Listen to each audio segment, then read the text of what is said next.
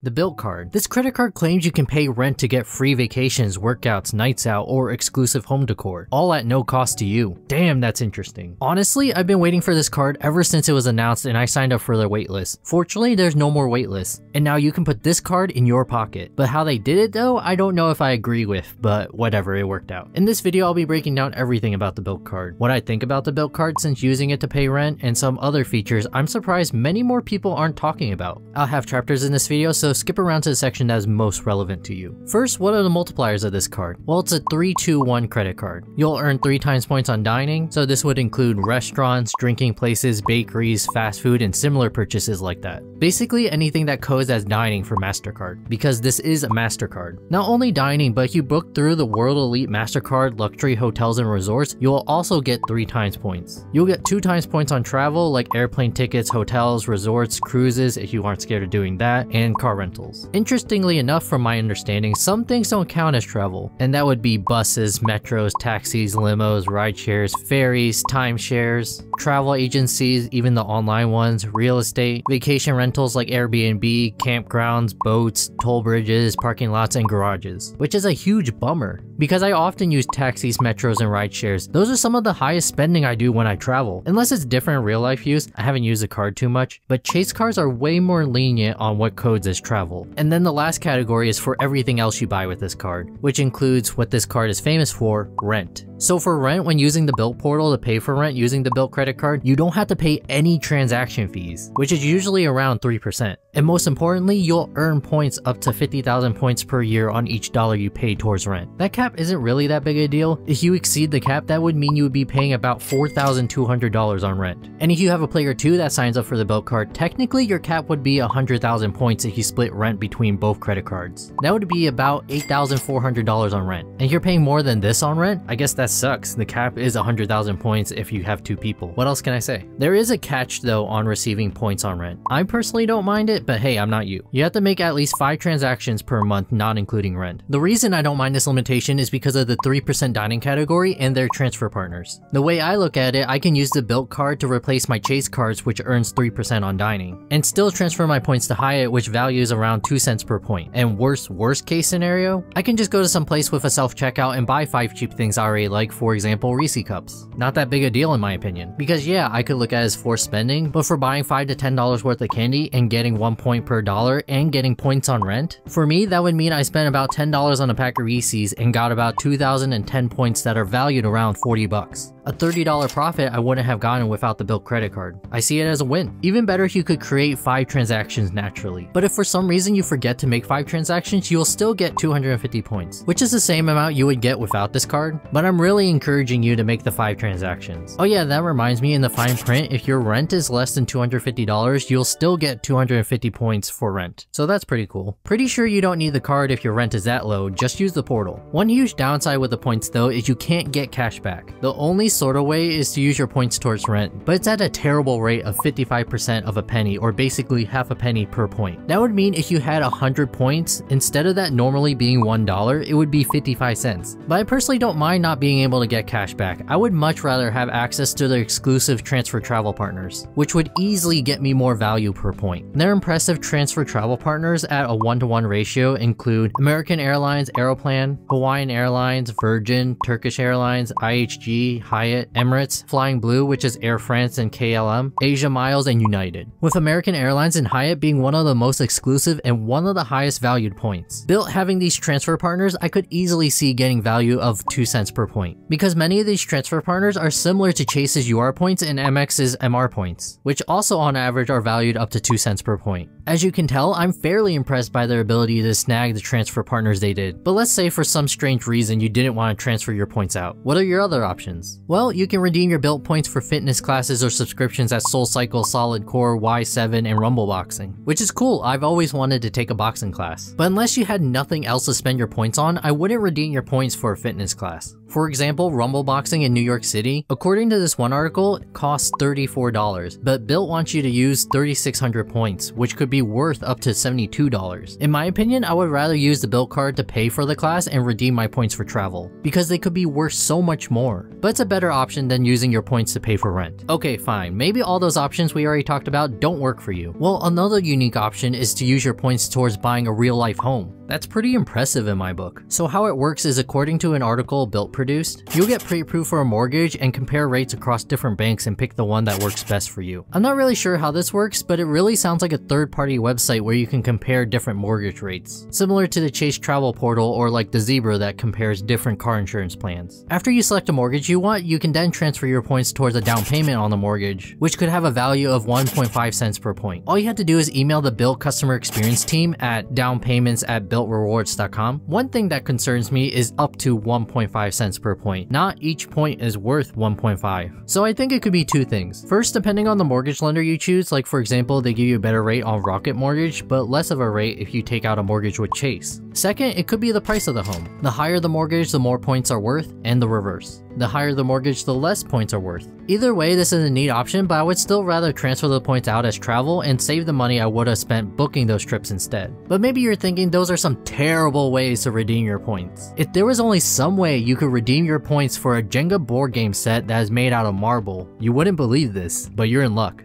On the Bilt app, there's a store called the Bilt Collection. It's basically an exclusive artsy-fartsy home decor store, and every quarter they change what they have. With the Bilt Collection, you can redeem your points for exclusive artworks that are pretty cool for 20,000 points. A fragrance tag, whatever that means in is for 2,500 points. A meditation pebble for 15,000 points, damn. And a spoopy Dracula candle for 10,000 points. I'm not going to judge because I've seen way worse home decor go for way more. If these exclusive home decors really does bring you joy, awesome, I hope you enjoy it. Just a warning though, you'll have to pay shipping on whatever you choose and it should arrive in 7 to 14 business days and there are no returns. Honestly, if I had enough points and it wasn't sold out, I might have honestly tried to get the Crosley turntable. I've always wanted a nice turntable, but probably not if it's the same turntable I could buy directly from the site for $100. So the Bilt Collection is cool, but I probably wouldn't get anything from there. But wait, we aren't done with the Bilt points yet. There are also status tiers you could earn similar to airline or hotel statuses with the Bilt program. The first status is blue, which is the basic tier you start out at. At this tier, you can transfer your points to airlines and hotels, have access to the Bilt Collection, and build credit history by reporting on-time rent payments. All you have to do is sign up for an account with Bilt, and you don't even need the credit card. However, to climb tiers, the credit card makes it a heck of a lot easier. The next status is silver. At this tier, you'll get all the same benefits as the blue tier, but you'll also get a 10% incentive bonus on signing the lease at participating properties. So if your rental property is willing to give you 10,000 Bilt points if you sign the lease, Bilt will give you an extra 1,000 points. And now you can earn interest on points based on the FDIC national savings rate. So for example, if you had an average daily point balance of 50,000 points in a 30-day period, and the national average saving rate is 0.06, then you'll earn an extra 30 points that month. Basically, the silver tier, you'll have more ways to earn extra points. All you have to do is earn 25,000 points in a calendar year. The welcome bonus and any other method of gathering points works towards that status. The next tier is gold. At this tier, you'll get all the benefits of the lower tiers, but instead of a 10% bonus, it will increase to 25% incentive bonus on signing the lease from participating properties. And you'll have access to a home ownership concierge, which is just a line to help you buy a home and what you need to do towards that goal, which is fine but doesn't sound entirely useful. Isn't that why real estate agents cost so much? But if you want to get gold status, you'll have to earn any way you can 50,000 points in a calendar year. The next and highest status is platinum. At this tier, you'll get all the benefits of everything else we talked about, but instead of a 25% bonus, you'll get a 50% incentive point bonus on signing the lease from participating properties, and a free gift which would either be home decor or art. That I would hope would be pretty neat, because to reach this tier, you would need to gather up to 100,000 points any way you can. So either spending $100,000 or $33,334 on dining, unless you get a nice lease bonus or welcome bonus. Still, it would be a lot of money to spend. But now that we've gone over the point structure for the Bilt card, what are the actual features of this card? And let me tell you, they're pretty impressive. So the Bilt card is a World Elite Mastercard. So it has many of the normal benefits the World Elite Mastercards cards have, like 3 free month subscription to DashPass along with $5 for the first 2 orders in the month, 5% back on HelloFresh orders to use on future purchases, every 3 rides you take with Lyft you'll get a $5 credit for your next ride, and a free Shop Runner subscription. But some of the most interesting benefits include cell phone protection. So if you use the Bilt card to pay for your cell phone bill, you'll get up to $800 worth of protection after a $25 deductible, which isn't that big a deal, for damage or theft. This is a pretty valuable benefit. Most protection plans for smartphones usually cost around $10 a month. By holding this card, you're basically saving $120 a year if you take advantage of this benefit. Also, you get purchase security when you buy things using this card. So cover for theft and damage within 90 days of the date of purchase, up to $1,000 per claim, and $50,000 a year. The information from their sources contradict each other, but if it is $10,000, that's getting to Sapphire Reserve and Amex Platinum level of protection. But I really think they meant $1,000, which isn't terrible, but it doesn't stop there. There's also trip cancellation and interruption protection. It will cover up to $1,500 reimbursement per trip and $5,000 per year for non-refundable fares if your trip has been interrupted or canceled for a covered reason when you purchase your trip using the Bilt card. Also, you'll get trip delay as well, and you'll get reimbursed for expenses including meals up to $250 and $500 maximum per year when your trip has been delayed by bad weather or breakdown or air traffic control delays for only after 6 hours. Let me remind you, the Chase Sapphire Preferred requires a 12-hour delay before you can use trip delay on the Preferred. Another benefit you will also get is primary rental car collision damage waiver. Bilt is seriously destroying it in the insurance department of credit cards. But that isn't all the travel benefits you can access. You will also have access to the World Elite Mastercard luxury hotels and resorts. And it's really similar to the fine hotels and resorts. You'll get free daily breakfast for 2, a special amenity credit up to $100, $250 if you go to a resort, room upgrade if available, early check-in and late checkout if available, and for resorts you'll get a welcome package and be upgraded to VIP status with lounge access at some resorts. And the cherry on top is if you book a luxury hotel stay, if it's a 3-star or higher and it's not working out, they'll find you another comparable hotel. And if you find the same exact prepaid hotel stay for less, you'll be refunded the difference. How awesome of benefits does those sound? Pretty awesome in my opinion. But what is this all gonna cost you? I mean, these are a lot of benefits they are offering you. Usually these cards start at $95 and goes towards $695.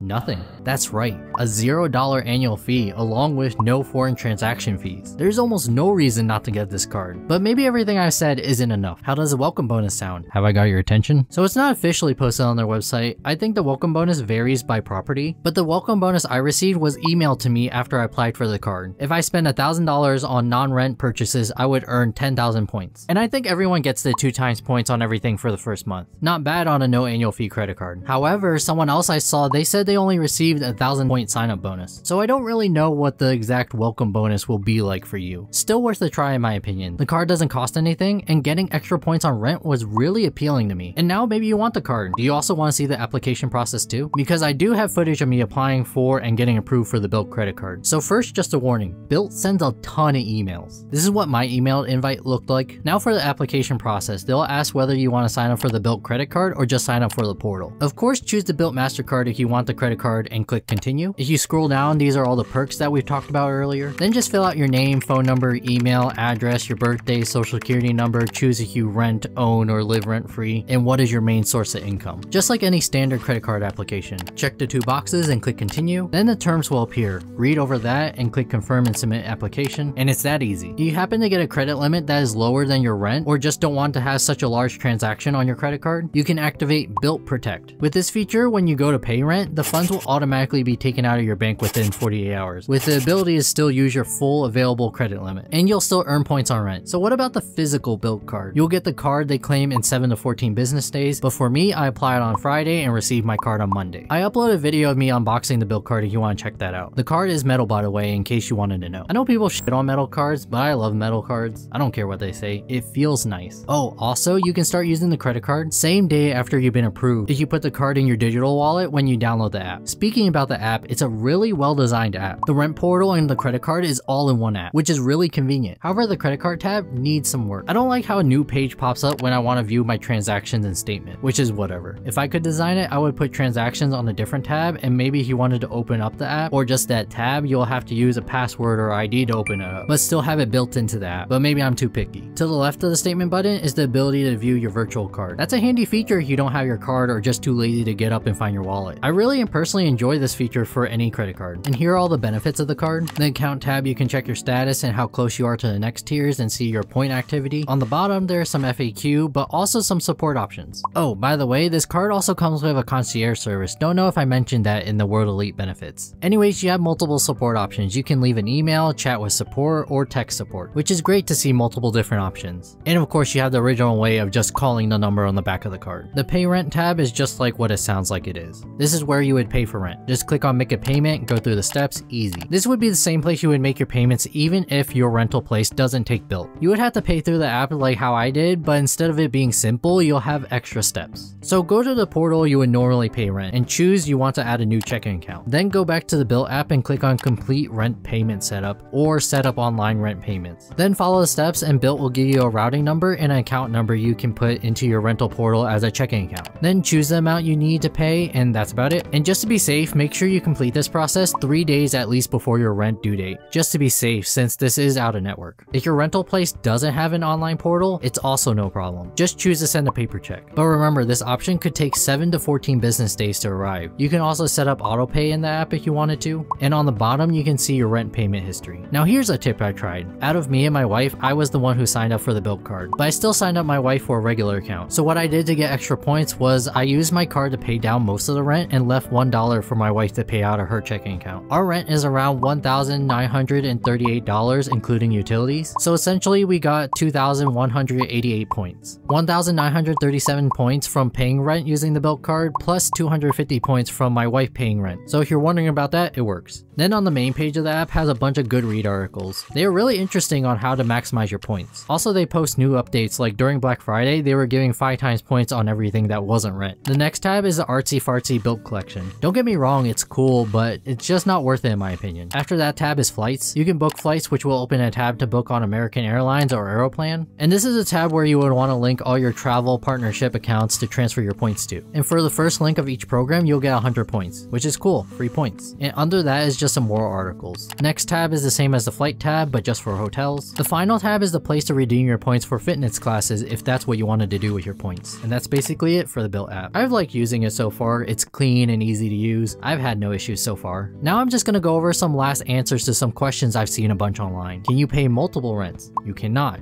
Only one place. Well, if you want to earn points, only one place will actually earn points. Currently, you cannot pay business rent. They might allow it in the future. Same with mortgage payments. And that's about everything you need to know about the Bilt card. So what are my thoughts since using it to pay for rent? I think it's very impressive for a no annual fee card. Honestly, if the travel categories were more open and instead of earning 1 point on everything, if the earning rates was 2 points on everything or even 1.5 points, this would be my daily driver card. I think this card almost blows most of the non-branded Chase credit cards out of the water, especially since they share very similar travel partners and have similar earning rates. However, one big issue I have with this card, which is also the same reason why this card was so quickly off the waitlist, is because Wells Fargo became the leading bank for the Bilt card. There are 3 banks so far I try to avoid if I can. They are Citi, Barclays, and Wells Fargo. I've had bad experiences with Citi and Barclays, but honestly, I've had no experience with Wells Fargo. I know they have a lot of bad press and their website is trash, so I've been trying to avoid them as much as I can. But I just couldn't pass up on this card because I'm earning an easy 26,400 points on my rent each year. That's a lot of points I couldn't afford to pass up. So we'll see what kind of experience Wells Fargo can give me. Another reason I like this card is the time it gives me. Normally, paying rent takes the money straight out of your checking account, but with the Bilt card, you can use the available credit limit to pay your rent. And with the money you are going to use to pay rent, you can instead put it somewhere like a savings account to earn interest. Then just before the due date, take out the money and pay down the card. Thereby, another way I can use the Bilt card to earn more. Time is really valuable, remember that. And that's basically my take on the Bilt card. A no-brainer if you pay any kind of rent that is more than $250. But what do you think about this card and its benefits? Are you gonna get this card? And just curious, how much are you all paying for rent? Also, I'm dropping my referral link below if you want to sign up for the card. It really helps me out. I really appreciate it. Subscribe if this video helped you out, and I'll see you later.